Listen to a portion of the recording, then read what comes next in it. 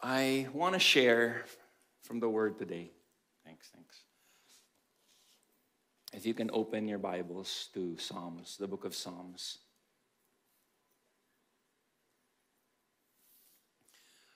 But before we jump into that, when we talk about the goodness of God, as a church community, as a church family, we saw the hand of God at work through lives of people, as in lives of people. And I want to show you a video of what God did last year. Okay, so just could you turn your attention to the screen and let's watch this video together. And just like that, it's 2022. We wouldn't necessarily call 2021 easy, but it was a year that stretched us all. And maybe some of us have felt like giving up one too many times. And yet, you're still here. Through God's grace, we're still here. And that's all part of our journey. And the beautiful thing is, God isn't finished writing it yet. In fact, He wrote 2021 for our church, and this is what it looked like. In the course of our discipleship journey in 2021, we launched Leadership Conversations with our Victory Group leaders, a series of webinars that was geared towards equipping our leaders with relevant and crucial topics. The pandemic did not stop us from sustaining relationships as a church family. Home visits, hangouts, calls were very much still part of the year.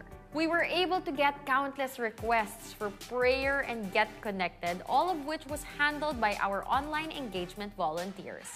Also, 345 believers publicly declared Jesus as their Lord and Savior were water baptized during our Victory Weekends. As for our ENC 4th students, they had to continuously adapt to the digital setting. It was challenging to connect with friends, to not get cabin fever while lengthily staying home, but it was in these moments that our young people needed more conversations, to be heard, to know that we can empathize with them. So our Every Nation campus team had the extra initiative on top of calls, prayers, and numerous visits to launch Live Convos, a webinar where young people could dialogue and discuss relevant topics like gender, sexuality, mental health, self-care, and their God-given identity. For almost the whole of 2021, kids were not allowed outdoors. And thankfully, our ates and kuyas did an amazing job as 900 kids learned more about Jesus through our Kids Victory Group Hangouts. 2021 is not complete with our church planting in Taguig City, and it has now become a regular weekly worship service in the parking building of Vista Mall, Taguig. For our worship services online, we continued to stream via Facebook and YouTube. Some of you even joined us on Zoom in our prayer rooms. None of these would have been possible without you, our committed and faithful volunteers. So last November 30, 2021, we had Kita Kids, our Volunteers Appreciation event. In an initiative to help us navigate our daily walk with Jesus, 2021 was also the year we launched the Walk Daily website and podcast. Our social media pages have also been focused on helping you journey through the year with content that is both relevant and helpful to your personal relationship with Jesus and to the people around you. The chapter of 2021 is done. We've turned the page to a brand new year, a new chapter, 2022. And together, it's time to go deeper.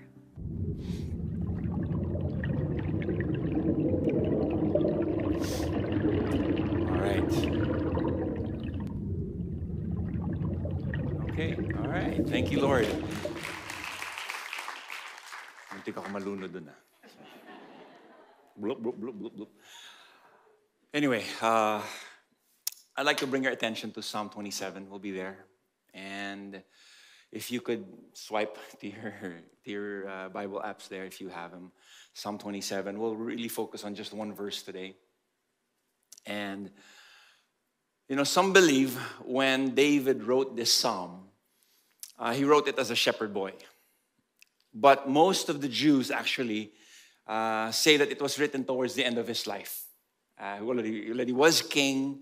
He's old and gray, and he wrote this psalm. But if that were the truth, if that was really the time when he wrote it, this would even become more meaningful. It doesn't matter when, but if it were really towards the end of his life, that would have been even more meaningful. In Psalm 27, verse 4, the Bible says, one thing I have asked of the Lord, that will I seek after, that I may dwell in the house of the Lord all the days of my life, to gaze upon the beauty of the Lord and to inquire in his temple. You see, if he was really old when he wrote this, you can note that his priorities, no matter how much he has achieved, how many lands he conquered, how many kings he defeated, how many, more plunder he got for his kingdom. More than that, his one thing was actually in place. And he defines it here, his one place. Ano ba yung one thing? What is that one thing for David? What is the one thing that he was talking about here? I met somebody yesterday, and even whether you're a new person in church or whether you're an old guy, not old as in old in age, but old in church already, like me, okay, as a pastor, we want to continue to share God's love to people and to continue to reach out to them with the gospel. And so yesterday I was talking to somebody and I was asking the question. He's not a Christian yet, and I continue to try to reach out to people who don't know Jesus. And so I said, what is it what's your ultimate goal in life? What is your one thing? So he's explaining to me, because he has a huge business. As in talagang, I want to be one of the wealthiest men in Asia. Wow, so I go, wow, grabe. Wealthy. And you know what? I'm not even kidding. He can make it to have that title. But I told him, I said, okay, if you get to that point when you already have that title, not just one of them, maybe you're the of Southeast Asia, maybe. What's next for you? What's next? And he didn't have an answer. Because I want to tell you today that you can have a goal in that one thing. But the thing is this, it's insatiable. It's unsatisfying.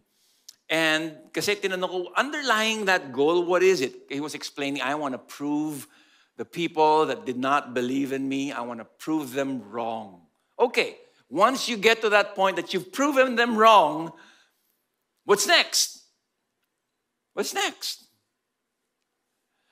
And so, Psalm 27 verse 4, he says here, David says one thing. It's one thing. Not more kingdoms to conquer, not more plunder, not more gold, not more, kingdoms and lands. This is my one thing. And that would be my prayer for us today. Even as we start 2022 as a leadership team, all of us here, because you're an extension of our leadership team here at the full-time leadership team. You all are leaders. And so here's the thing. He says, one thing I've asked of the Lord that I will seek after. His one thing is the presence of God in his life. That's his one thing. And that should allow us to think, ano nga ba yung one thing ko? What is my one thing? What am I seeking after? Is it more money, to get married and have children, right? Is it to launch a successful career? And again, listen, those are amazing things. We cannot not have them. But what is your one thing that you will seek after? He describes it actually in 3 ways. He says that I may dwell in the house of the Lord. That's the first thing he says. That I will dwell. What does this mean? To continually be in his presence. To actually have conversations with him. And many of you here, you've had conversations with Jesus this pandemic. You've spoken to him. Because a lot of those times, it was in tears that you've cried out to him. And he said, I want to dwell. And that was actually the design God has for Adam and Eve, for all of us. That we would, remember in Genesis, the Bible said he would walk in the cool of the day. And that he would be with Adam and Eve. And that's the desire God has. He created us so that he can fellowship with us, not so that he can make us work. Not so that we can be enslaved by the chores. Not that we can, it has to be overflow. Kasi kung making disciples is a chore, listen, I don't want that. But what I want is a relationship with Jesus, and from that, I want to help others discover Jesus as well. You guys following this? You guys understanding what I'm trying to say? So you see, he says here that the presence of God. See, if everything gets stripped off of you, who are you? Who are you going to be? If everything else is taken away from you, who will you be? Pwede ba na I'm just a child of God? Pwede ba yun? You know, if I can be very honest with you, you know, there's been sometimes anxiety that would hit me, right? It's like, Lord, when will this pandemic end? It's like, after all this, will we even have a church? I mean, if I can just be vulnerable, will we even have a church? It's like, what will the church look like? Right? And so last Monday, God had to rebuke me. And he said, you know what? I'm building my church. You're not building the church. It's not Paolo's church. It's not Victory's church. It's not Steve Merle's church. It's not Joey Bonifacio's church. It's not Patrick Mercado or Jeff Elescopides' church. It's Jesus' church. I will build my church, Matthew 16. And what is it to you, Paolo, if I want you to pastor just 100 people? Would that be okay with you? That you don't have the largest church in Victory? Because you know what? Sometimes, and again, arrogance can come into all of us, right? You know, we're from Victory Fort, and we're like this, or we've had a lot of disciples, and we're doing these things, and we're accomplishing a lot. And if Jesus says, I just want you to be with me, just walk with me. What if that's the only calling we have? How many of you know that's already well worth it? You're one thing. See, the goal is not to be successful. The goal is to be faithful. Because success has different definitions from the world. Successful, kailangan ganito. You have to have this. You have this amount. You have to have this number. But my goal, Lord, I just want to be faithful to what God's called me to do. And then he says here, to gaze upon the beauty of the Lord, right? Psalm 27, verse 4. To gaze upon the beauty of the Lord. To gaze upon his beauty. In other words, to worship him in the beauty of his splendor. Psalm 96, verse 9. Worship the Lord in all the beauty of his holiness. Fear before him all the earth. Worship the Lord in the beauty of his holiness. Psalm 50, verse 2. Out of Zion, the perfection of beauty, God shines forth. Did you know that your God is beautiful in all his splendor? He's good, and he's magnificent as well. Remember a story about a guy named Pastor Mike Pilavacci. Okay? I'm not sure what, but he's from the States. He's not I don't know what nationality he's in, or he comes from. Mike Pilavacci did something radical years ago. One Sunday, that's what he did. I don't know if minsan gawin natin to, no? One Sunday, he took out all the instruments, took out all the sound system, and they just worshiped the Lord with the voices of the people.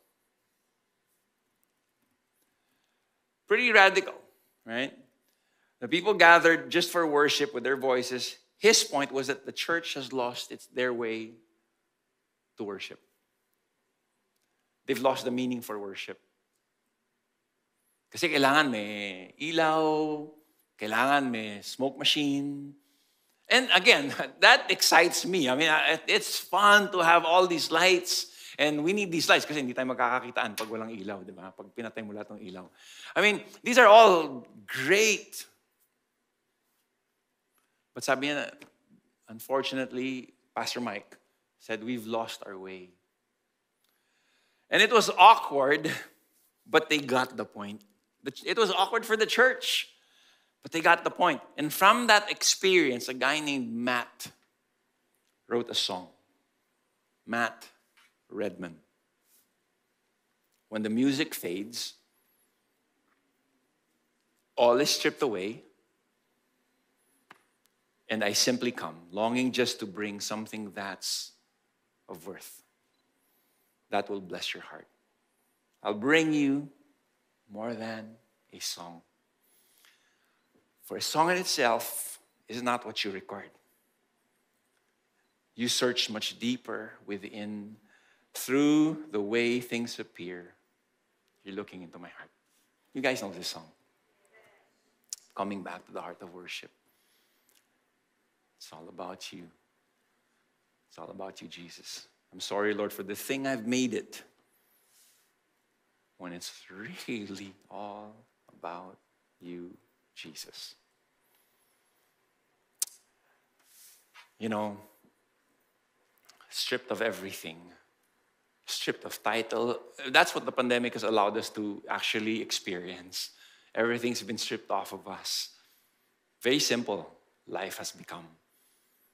And so even if there's nothing else, will worship still be meaningful for us? And that's what David was saying. Lord, I want to gaze in the beauty of your holiness. I want you. I don't want lights and sounds. I don't want just the instrument. I don't want even, don't get me wrong, I don't want church. In other words, church in the sense of just the building. I want you, Jesus.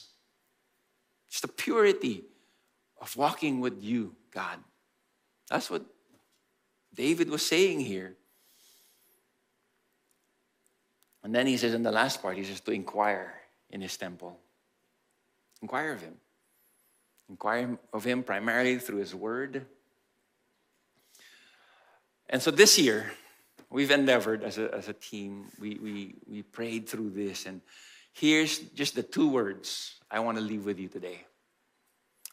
Deeper intimacy. That's all.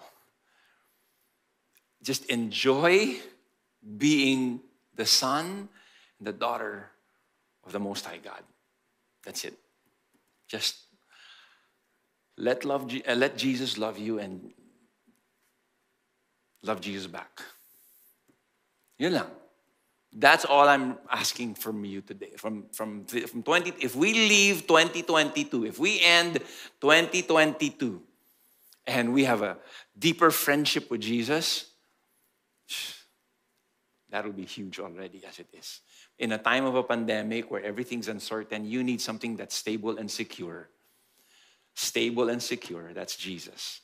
And so you take all the trappings away. You take all the lights and the sounds away. You take all the, I'm a victory group leader and I have 10 people in my group. Sometimes we become arrogant. Oh, I have 12 people. I have 17 people in my group, right? As if that impresses God. That doesn't impress God. What impresses God is a faith that honors Him and obeys Him and loves Him and worships Him. That's what honors God. Without faith, it is impossible to please God. Alam mo yun, yung contentment in Him lang. We're just contented, not because of a title, not because of a function, but not because we're volunteers, not because I'm a pastor, not because we're, not all that. It's just, tayo lang, Jesus. Augustine said it this way, he says, Thou hast made us for Thyself, O Lord, and our heart is restless until it finds its rest in Thee. You have made us for yourself, meaning it is for Him that we were created. Our hearts are restless until it finds its rest in Him. John Piper, in the contemporary statement, Parang it's a similar version of what Augustine said. God is most glorified in us when we are most satisfied in Him. That would be my prayer for all of us this year. That we will have a deeper friendship with Jesus. Yun lang. Yun lang. I was listening to a podcast by Nathan Foster. I saw BJ earlier. BJ gave me that podcast. And he was saying, and here's what he was saying. He said, our hearts were never designed to absorb the global trauma we experienced the past 2 years. What did he mean? I mean, now kasi, di ba, when you get your phone, everything's there. Right? You read you read the news out from your phone. You hear the bushfires in Australia. You heard Kobe Bryant pass away. I mean, like 2 year this month, diba? And then you hear, of course, people dying. And then you heard India when they had that Delta surge. People dying every single day, hundreds, not even thousands, and they were being burned on the streets. Remember that? You saw that. And then you see Facebook full of candles because people were dying. Our hearts were never designed to absorb a global trauma that we actually experienced. And then we go back into normal and say, okay lang, kasi papabalik na naman tayo sa normal and we're okay. We brush things aside, not realizing we just went through 2 difficult years. And Jesus wants to hold your hand and say, just walk with me.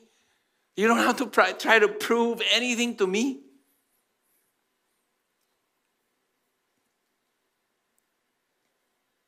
The church, yes, is an army. But we also need to be a hospital.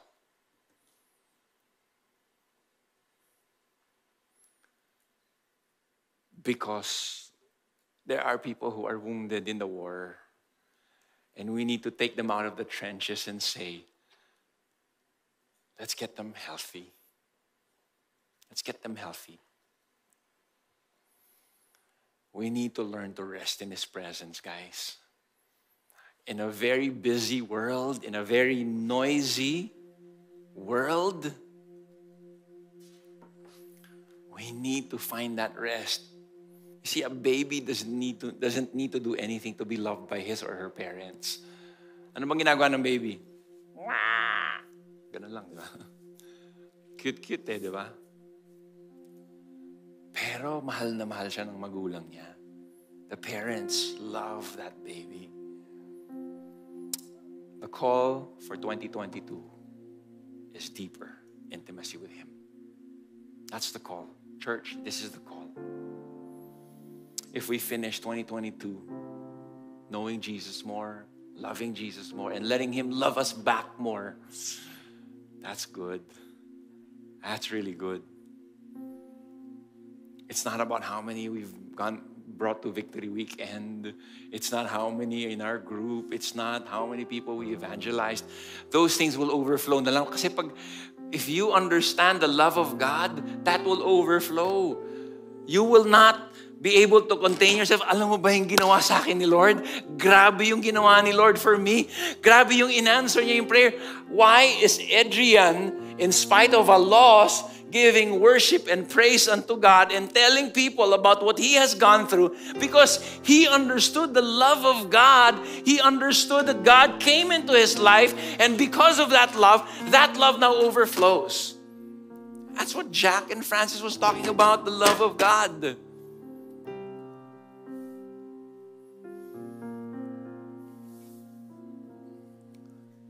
Fiona's here, and Fiona, in our prayer time with our church staff the other day, was just telling us, she was saying, this is wildly rephrased, but she was saying something like, she was asking our Mary Malino, some of you know her, she asked her, what about spiritual attacks? How many of you have felt spiritual attacks this year? Raise your hand. Right? Like this year, like that last year and this year, right? And so Sabi niya, what about spiritual attacks? How do we deal with them? Sabi ni Mary Malinaw, actually, I'm not worried about spiritual attacks. What I'm more worried about is if we actually know what it means to hide in the presence of God. What does the Bible say in Psalm 32 verse 7? You are my hiding place. Right? That's what the Bible says. You will protect me from trouble. There's spiritual attack. God will protect us. And surround me with songs of deliverance. You're my hiding place. Do we know what it means to hide in the presence of God? Do you know how to hide in His presence? Let it be that this year that we would go deeper into friendship with Him. Amen. Let's bow our heads. Let's all stand now. Let's lift up our hands. Lord, this is our prayer.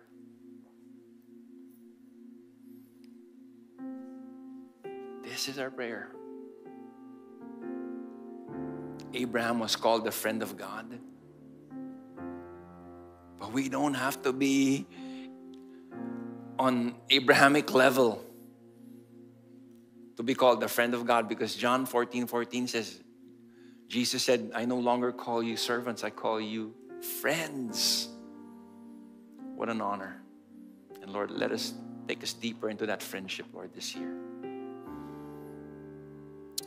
Thank you, Lord.